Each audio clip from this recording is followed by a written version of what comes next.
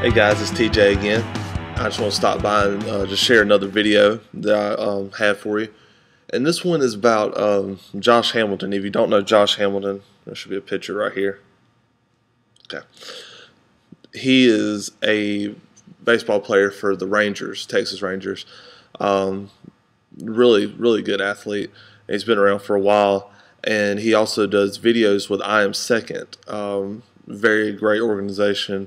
They have a lot of people come in, celebrities come in, and not celebrities, to do stories and tell why they are second in their life and that God is first.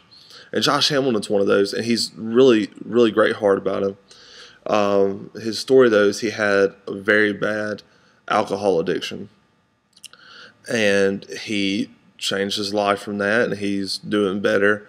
Well, just recently he had a relapse with alcohol, and they really need some help to overcome that, and the MLB stepping in, and I don't know all the details, so I'm not going to go into all that, but regardless, he slipped in what he said he wasn't going to do anymore. I just wanted to say that we shouldn't, as Christians, we shouldn't come down on him for slipping up. I know I've seen comments on different websites about it where it's like, how dare him? He messed up. He's given us a bad name. He's professing Jesus, but he's not living up to it. And it's like, when have you never messed up? You know, he's without sin cast the first stone. We've all messed up. I've messed up, Josh. I'm not going to call you out for messing up.